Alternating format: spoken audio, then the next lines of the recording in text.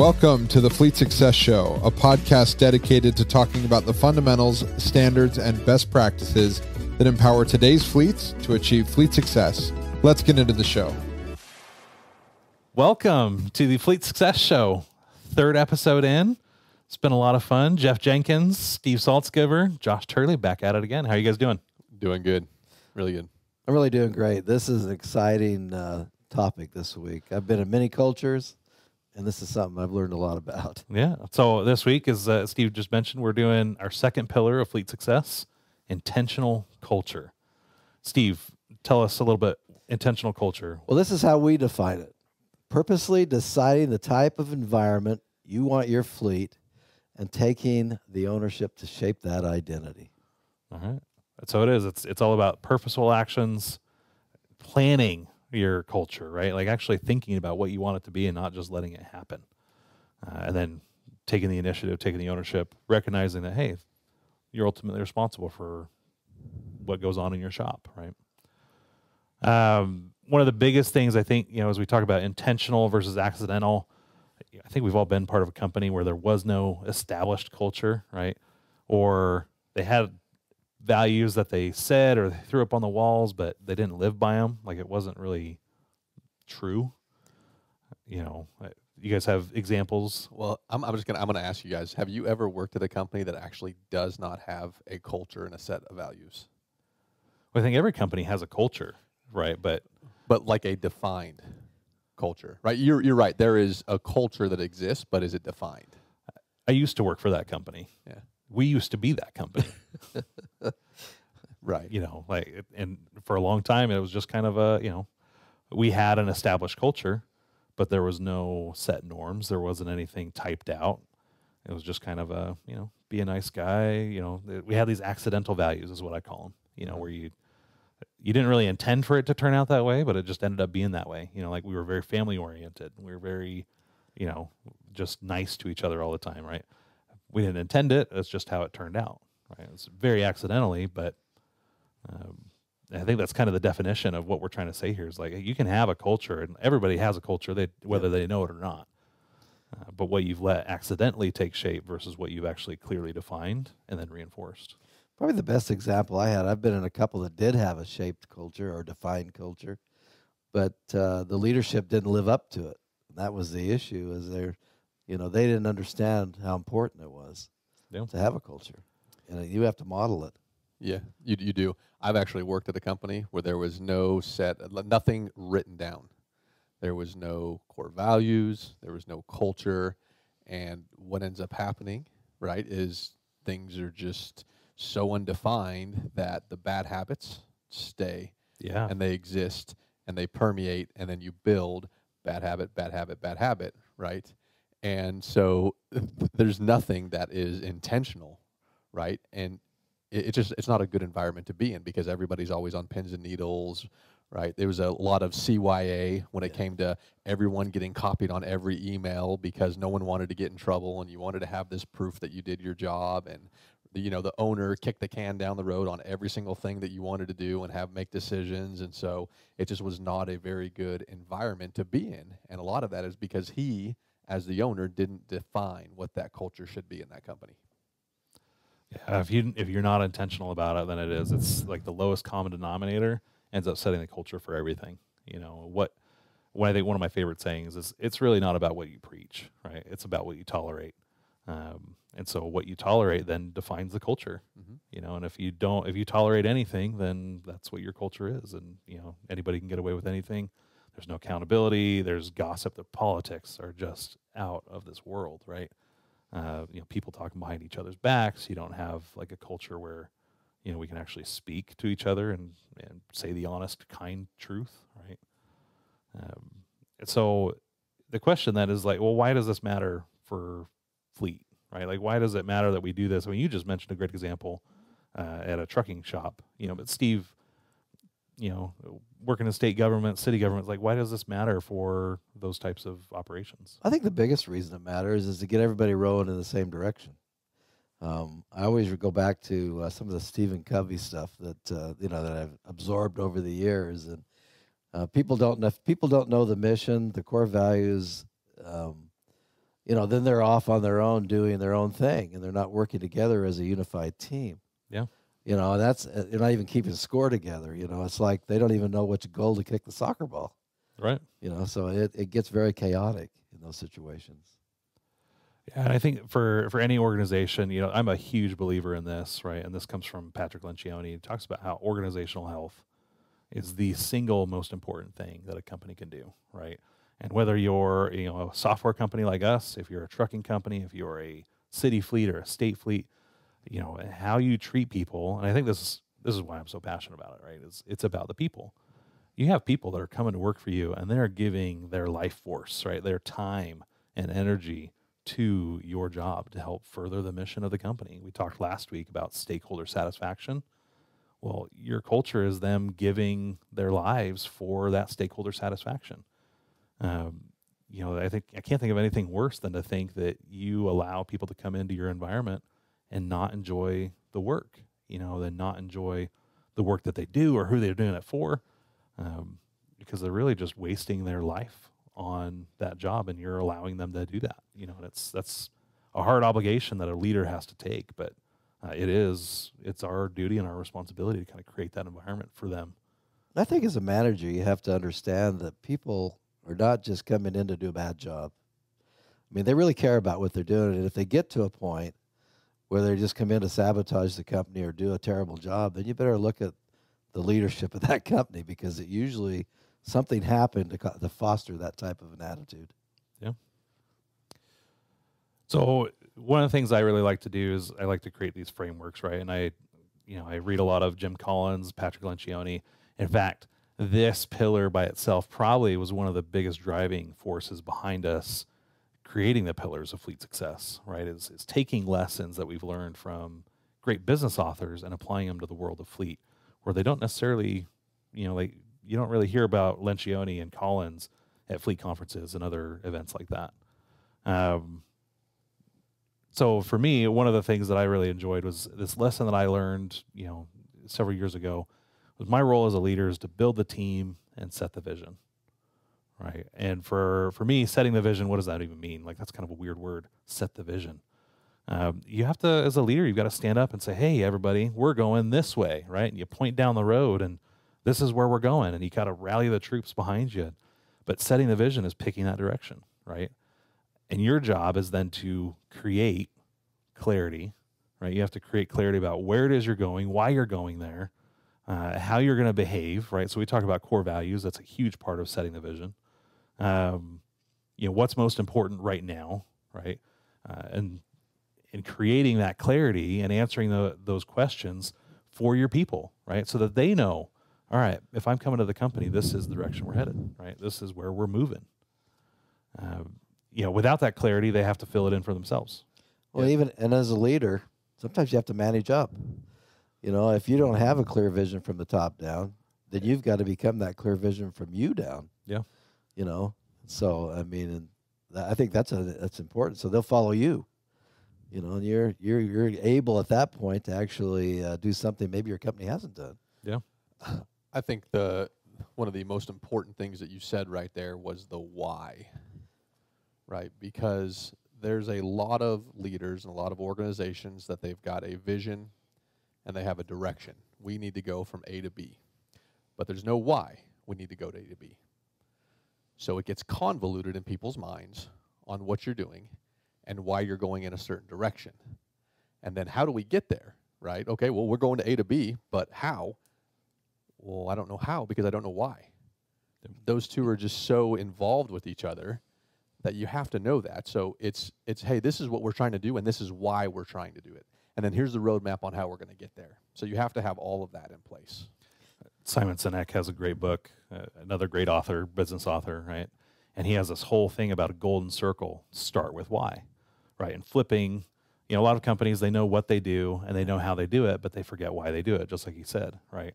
And he says, no, you've got to start with the why. The great companies that you think of, right? Yep. Apple, Southwest, Chick-fil-A even, they all started with why they're doing what they're doing. And then they moved to the what they want to do, right? Yep. And they flipped it. Now, he also says, start with why, but don't stop there, yep. right? It's great if you have a purpose, but if you don't think beyond the purpose, then you don't really have anything, right? So create the clarity by starting with why. In fact, that's the first question you have to answer. Yeah. Why do we exist? Why does this fleet operation exist? Why does state of Utah need a fleet management department, right? And defining the why, and this goes back to stakeholder satisfaction like we talked about last week, but you define that why and all of a sudden, okay, I want to get in that boat because I identify with that, right? Like that why motivates me. So you create the clarity, right? You work with your team, you work with your company, your department, and you create that clarity. Work with your higher ups, right? If you have higher ups that help you set that vision, get clear about what their vision is. Like what is it they want from you, right? Exactly. Not even if it's not articulated in writing. Sit down with them, do a one-on-one with them, and say, what's your vision? What do you see? Where do you want us to go? How does fleet align with the company vision? Sometimes fleet is an afterthought. They know it exists, but it's a cost center, and nobody really pays attention to it unless something happens that's negative. Yeah. So it's your opportunity to manage up and create some expectations. Yeah. So I talk about this like in terms of setting the vision. I think about setting the vision like setting concrete, right? Like before you set concrete, you frame it, right? And creating a clarity is that framing, right? And then what you're going to do is you over communicate it. And over communicating clarity, they've said it all the time, is look, you have to tell somebody the same thing like 6 or 7 times before they remember it, right? And sometimes you have to tell them 7 different ways, right? And so, well, I've heard it from you when you said it, but then I read it in an email and I got something different. And so your job as a leader is to not just communicate it, but to communicate it to the point that you physically feel ill repeating yourself, right? And it is tough to do this, but I can tell you, because I've done this, is that people don't hear you the first time you say something, and they don't hear you the second. It takes 3, 4, 5, 6, 7 times of repeating yourself before they really get it. They've actually done studies. Seven is the It's number. like a magic number. Yeah, that's the magic number.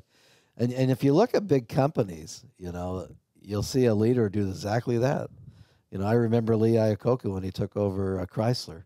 And every time I'd see him speak, he'd say the same thing every single time. And I kept thinking, who doesn't get it by now, And there's somebody. But there's somebody right? out there that didn't, right? Yeah, they say that you should repeat yourself enough that your team can do a good impression of you. Yeah. That's when you know, right? And so what usually happens is by the 3rd or 4th time you're tired of repeating yourself, when your team finally is like, okay, I've heard this enough, right? It takes until about the 7th time, because the first 2 or 3 times they weren't listening, or they listened, but in one ear out the other, they just don't retain it because they have so many other things going on, so many other responsibilities and duties that they're thinking about. And is this really important to him? Well, let's see if he says it again. Yeah, it's important, right? The last piece about setting the vision, right, we think about that concrete, is reinforcing it, right? This is the rebar in the concrete that keeps it from chipping, it keeps it from breaking. You have to reinforce it.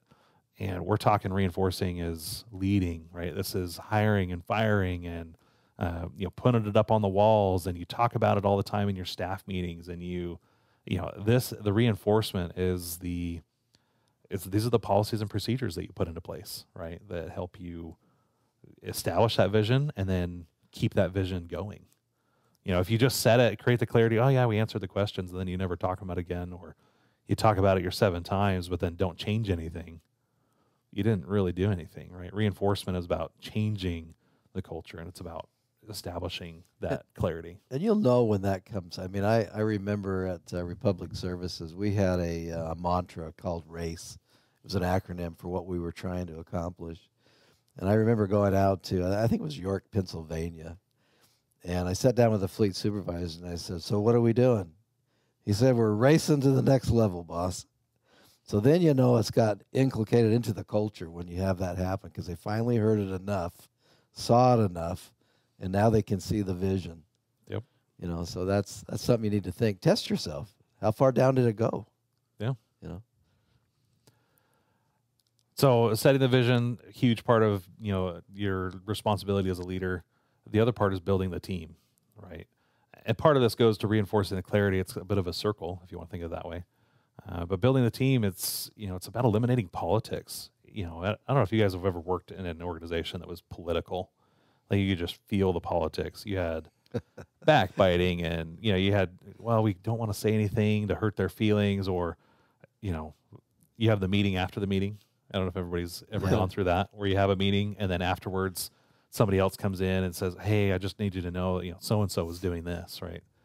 The meeting after the meeting is killer. You guys ever been in a political environment? Like what does that look like? I have. I remember when I first became a fleet manager of the state of Utah. It goes back to that. There's two types of powers, right? If you're a manager, you have position power or you have personal power. Well, I started an organization where the assistant manager to me had all the power because they had the personal power. All I had was a position. And I would leave staff meetings and walk around the corner, and I would listen to everybody, and she would just countermand everything I said. Well, it was after I walked out of the staff meeting. It took me a while to straighten that out. I finally had to just commit myself to saying, okay, I'm going to get that power, because a manager's got to have both. Yeah. Or you're not respected. And it took about a year. And in this particular case, she was, she had an opportunity to leave the organization. So, I mean, things can work out, but you really got to be intentional about it. Yeah. When you've got a political environment, you're looking out for yourself, right? Or each of the individuals. There's not a team network at that point. Everyone is just looking out for themselves because you have the backbiting, you have the rumors, you have everything else that goes on. So that culture of teamwork is not set in that organization at all. And, I mean, I'm not a political person. I don't talk politically correct. I don't, I don't do it. And I've been at a place, I was CEO of a company, and it was political to the point where we had a bunch of long-term people that have been there 30-something years, and they went behind my back to ownership and amongst each other because they didn't like the pressure they were getting themselves. And it was very difficult to manage in that environment because the most senior people were the ones being the most political. They were the ones that were causing the culture to be a very negative culture in that whole organization. So, and you could tell how the overall attitude of the people in the office were based on those 2 or 3 different individuals, which is amazing that you can have just single people take down a whole company. Yeah. I mean, it's poison apple, right? You have a bad apple in the bunch, and it will spoil the whole bunch. Yep. Same thing with bananas. If you've ever seen that on a counter, right? You Yep. get a bad banana, then like the rest of them, it spreads because like it lets off gases and things like that. The same thing happens in your organizations, because they're going around venting to everybody and gossiping, and like just you set a direction, Steve, like you said in yours, and all of a sudden they're coming around undermining it and dumping their verbal garbage on everybody else, right? Those are the types of things that happen in accidental cultures, right? Because you don't root it out. You don't figure out how to barricade and reinforce against those kinds of things. And it's tough. It's, because it's human nature almost in some of these cases. Well, in a lot of organizations, the intentional culture usually comes from the human resources department. Yeah. That's just sort of a natural thing. So a lot of leaders don't bother. They just follow that lead because they're the one doing all the engagement studies and all the things like that. And then you don't get buy-in. If the leader doesn't have buy-in to the ultimate culture, you're not going to have a culture that's intentional. Yeah. So, Well, the leader should set that culture, right? Right. And that's part of the problem is they just delegate it down. yeah. But not even delegated, they abdicated, Well, right? yeah, and that's my exactly. favorite. Exactly. Yeah. It's okay to delegate things, but you can't abdicate, right? And so if you abdicate the responsibility for creating a culture to HR, well, no wonder things are bad, right? And so it's not about abdication. You want to make sure that, if you delegate, I like collaborating, right? So as you're setting a vision, trying to figure out what our core values are, that's a collaborative effort. That's not one person, but one person is responsible. And that's, you as the leader, this is your job. You can't delegate it. You can't abdicate it. You can include others, but that responsibility can't shift. So really a good place to start, if you want to figure out where you are and baseline it, is just ask all your people in 5 words, define this culture that we have. What's it like working here? What is it right? like working here in 5 words?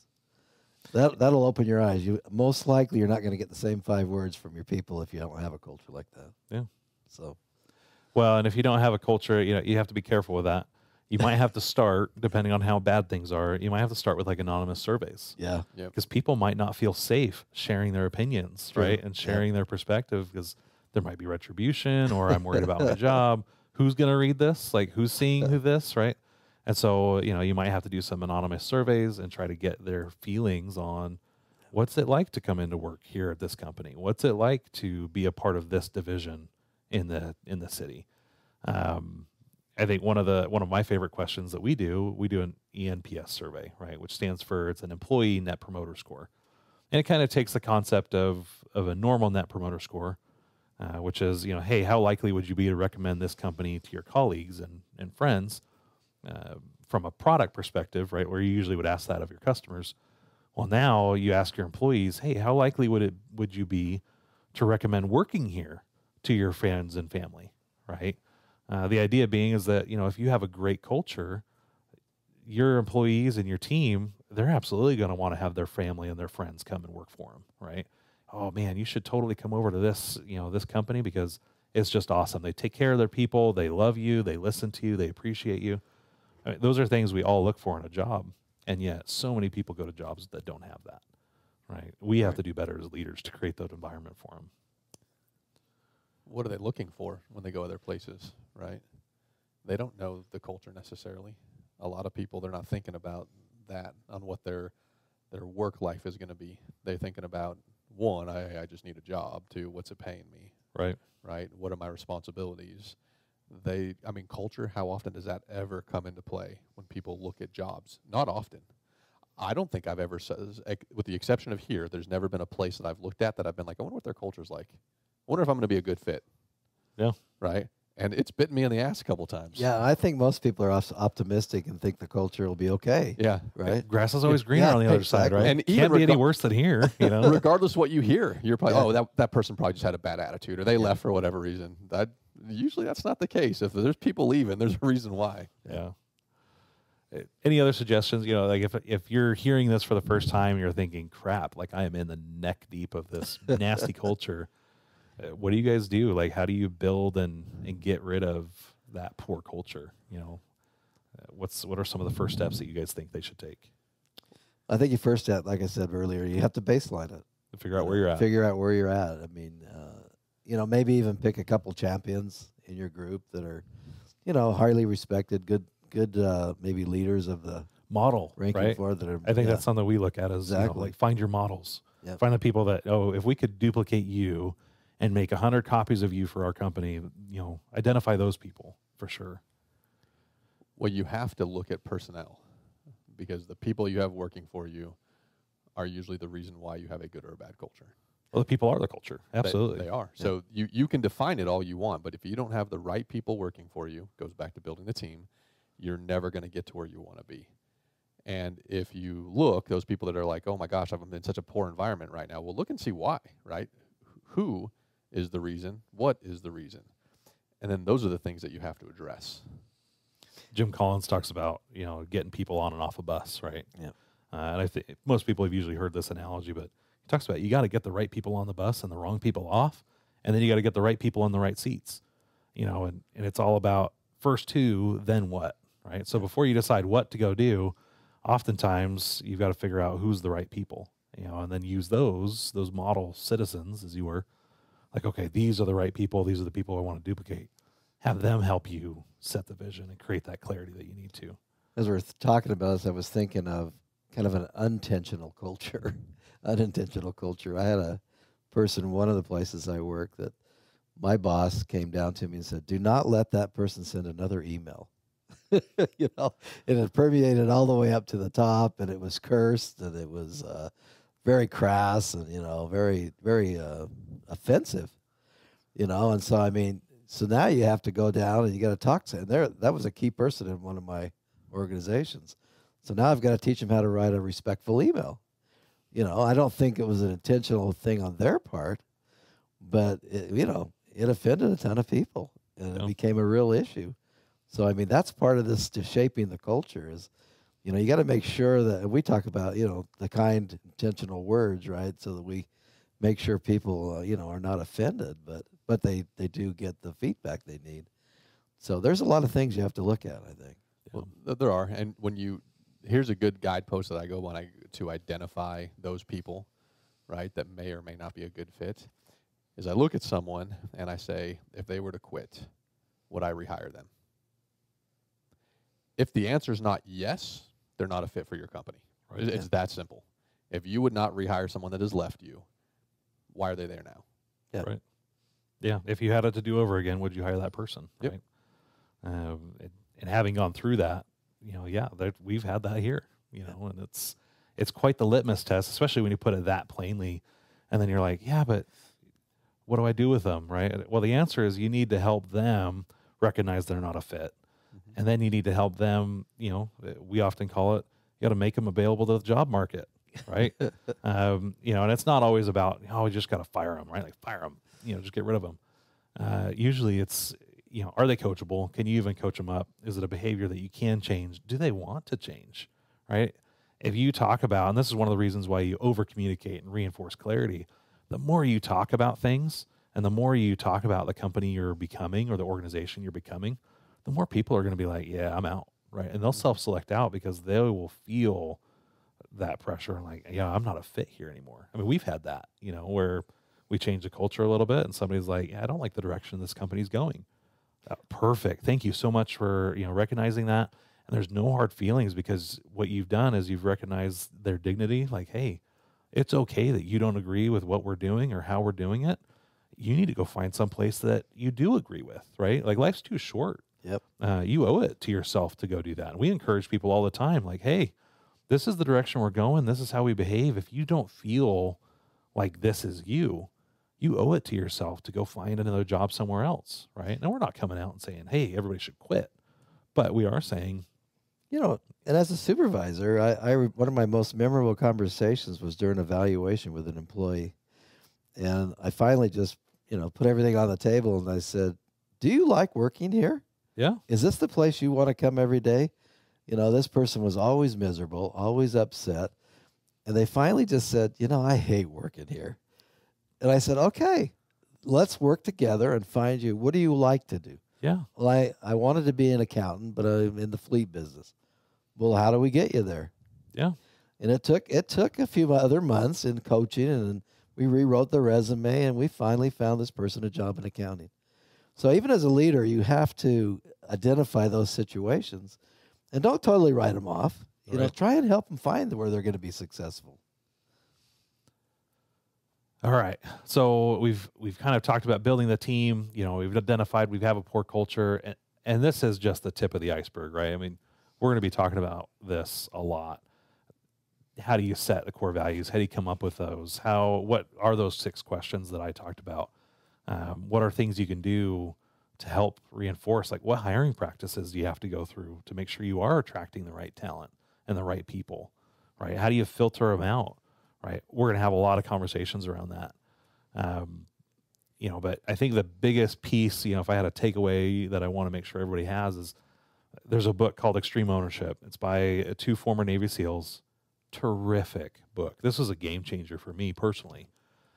Because one of the things that it came out was, one of the quotes that they had in there was that there's no bad teams. There's only bad leaders.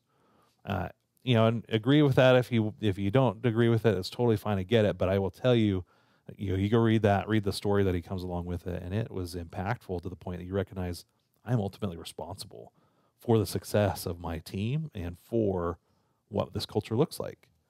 And because of that, well, now I can't blame anybody else for the culture I have, even if I inherited it, even if, I can't get rid of anybody because of union or whatever. There are things that I can do to make a difference and make it better. Am I doing those things? Right. There's no bad teams. There's only bad leaders. And it's impactful when you recognize that, oh, okay. Yeah, it really is my responsibility. I'm either to blame because I brought these people on board or I'm to blame because I'm letting them stay. Right. I've always said I've learned everything I know about leadership from my leaders. Yeah. That could be good or bad. What not to do, what to do, right? So, yeah, I work somewhere. That was a good story. So I work somewhere, and I'd been there 2 weeks, and the CEO flies in. He's got us all in the conference room, just the executive leadership team, and we had I think there was 5 of us in there. And we walk in, he's sitting in there, and he's actually standing there. He's got it right at the whiteboard, and he's got a dry erase marker in his hand. We sit down. He doesn't say anything. He turns around, and he writes fuck on that dry erase board like 10 times. Fuck, fuck, fuck, fuck, fuck, fuck, fuck. Right? He takes the dry erase marker and throws it across the room at the wall. This is how I feel about how this department's performing. This is what's wrong with this place. And he just started going off. And I've been here 2 weeks. And I'm like, for a second, I thought I was being pranked. I'm like, is this punked? Am I like, where's the cameras, right? Because no one acts like There this. comes Ashton Kutcher out of the side. I right? had like 2 individual one-on-one conversations with this man, and he was nothing like that. Yeah. Right? But, I mean, he was interviewing me in one of them, so obviously he wanted me there. So he probably didn't display that. But after seeing that and then being at that company for a while, that's exactly the culture that he set. Yep. And it was total intimidation. You would get just browbeat up and down all the time by them. And it was a terrible culture. And you never would have known it, right, if you weren't a part of it. On the outside, very successful company, billion-dollar company in trucking. But that CEO, that was his management style, is he managed by fear. Nobody in the executive ranks really stayed there longer than a year. And it's because of him. Yep. Yeah. I've actually been in a culture like that, and it's not fun. No, because you're worried the whole time. Yeah. Like I wanted to stay there 5 years. I had a fantastic 5-year payout on a bonus plan if I could have made it. But after 18 months, I'm like, yeah, this isn't for me, right? Yeah, You we're could feel we're it. done. Yeah. I mean, I thought at one point in time, I can do anything for 5 years. Hell no. Nope. Wasn't happening. Right. Well, and I think too, the flip side of that's also true is that when you have a bad hire, right? So you had a bad leader, but sometimes like you make mistakes in hiring. I know I have. And when you have a good culture, the same way you felt like, you know what, I'm not a fit here, the culture will recognize that somebody's not a fit there. And it'll actually, almost like your immune system, it'll kind of like, gear up the antibodies, and it'll actually help expel that infection, and that's what it feels like is, this isn't right. You don't belong here. And all of a sudden, your white blood cells are reproducing, and, it expels an infection. That's what it feels like when you have something in the organization that, yeah, this isn't right. Like we got something wrong in the hiring process, Thankfully, most of ours we've recognized it pretty quickly, and so we correct it, and they usually feel it too, and they're like, oh yeah, I totally thought this is where I wanted to be, but now that I've kind of seen it in reality, I recognize maybe this isn't the place for me, right? And we said, yeah, we're feeling the same way too, and we move on, right? But the culture helped us do that, whereas if we didn't have it, we would have let a couple people stay for years, and who knows what the impact they would have had, for good or bad. That they probably would have done some good things, but we're really convinced that it would have destroyed the culture we were trying to create. And that's what it's all about, is what are we trying to create, that intentional culture, right? Not what we accidentally just ran into, got handed, by not even trying, this is what happened, right? That's accidental culture. What did we define, and what did we reinforce? What are we sticking with? And that's what it's about. One of the things, and I'm going to give you some accolades here, right? So when you and I first started talking about me working here, the first thing you did was read this book. If you're not on board with this book, because this is what our culture is, you're not going to be a good fit here. It's going to be terrible and miserable. You're going to hate it. We're going to hate it. Absolutely. So very intentional. Hey, this is our culture. If you're not a fit for this culture, let me know, right? And we don't even have to have any more talks, and you can move on. I got the same books. Right. Yeah. So we know Clearly have a way. coming in, Exactly. right, what to Yep. expect and what's available. Like if I had read those books and I was like, yeah, no chance. Yep. I don't want to be a part of that. It was a much easier decision for me, knowing I'm not a good fit for this organization. Yep. Right. But I mean, I've never had anybody say that. Hey, here's our culture. If you'll like it, if you like this culture, if you don't like this culture, then take a hike. Yeah, and it really is like it's in your best interest and my best interest for us to be on the same page, because if we're not, it's just going to be painful, and people are going to suffer for it, right? And that's really what, again, I keep coming back to the people, is I owe it to you and to everybody that works here in these halls to make sure that I protect that culture, right? I've intentionally set it, and now it's all about protecting it. Because nobody likes coming to work where they hate working, right? Like, they want to come to a job, and they deserve to come to a job where they enjoy it, right? And everybody that, that you're listening right now, your people deserve that same thing, right? And you deserve that same thing. You deserve to work at a job where you enjoy it. And so maybe if you don't enjoy your job, you have to find somewhere that does appreciate you and does find those things, right? And as much as you have that control, create that for the people that work for you, right? The moment that you decided what your culture was going to be, right, and you're going to set it, how long did it take for you to feel like, hey, we've achieved the culture we're working for? So I will tell you, this has been a 7-year journey, and we didn't get clear until year 4, right? And we made a lot of mistakes in years 1 through 4. When we finally got clear, it's been 3 years since we started that process. We went through several iterations. We landed on our core values probably about a year into it. And I will tell you is that we should have done that really early on. I should have read Lencioni a lot sooner too, I guess. But reading that and coming up with our core values, it's been probably a 2-3 year process, of helping people recognize that this is what I'm about. This is who I am personally. And this is the kind of company I'm building, and to help, set people free, let them find out, oh yeah, this isn't what I want. And also bringing in others that can carry that banner with me. Right. I think that's important to recognize too. Somebody's always asked me, how long does it take to fix a fleet? It's usually 3 to 5 years. It's Because not overnight. Yeah, you have to establish the culture, and you have to get the buy-in, and and you can't just do this in 1 year. Yeah, that's why I asked the question, right? For anybody listening, that's going to be like, well, we need to reset our culture. It's going to be a quick thing. We're going to start it now, and by the end of this quarter, our culture is going to be set. Well, that ain't going to happen. You can create the clarity real quick, right? But you're not going to get everybody bought in. You're not going to get the culture exactly how you want it. People aren't going to act on it, right? It's never going to happen that way. It is a years-long process. Yep. And you owe it to people too, especially as you're changing the culture like we have here. Right, you owe it to people to give them the chance to grow and turn into something that maybe they're not today, right? And we've kind of done that, but that does lengthen out the time, right? But because it's about the people, it's worth it. For me, I could have just said, nope, this is what it is, and if you're not that, you're out, right? But I think a big part of our culture again is part of that being about the people and growing them and nurturing them. And some people, it's just not going to work, and that's okay. You can't change your stripes all the time. This is such an important topic. I think we could go on way longer than this. Oh, for sure. But I'm sure down the road we're going to talk a little bit more about this and have even more information to. Yeah, like I said, this is my jam, right? This is something I'm really passionate about, and it's something that I don't think gets talked enough about in fleet, right? And so it's one of the reasons why it's such a huge pillar of being a successful fleet. Being able to take these lessons and these great ideas that we've learned from great authors and turning them into real results.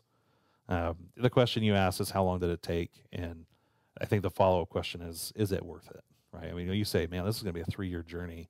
Is it worth it? And I can tell you 100% it is worth it. Because you get to that point where you finally start getting momentum. And you finally feel like, man, I've got a team behind me and we have this just rocking. And you feel it, and you're excited to come into work every day because you're excited to work with the people you work with, and you love the people we work with, and you're like, this is just great.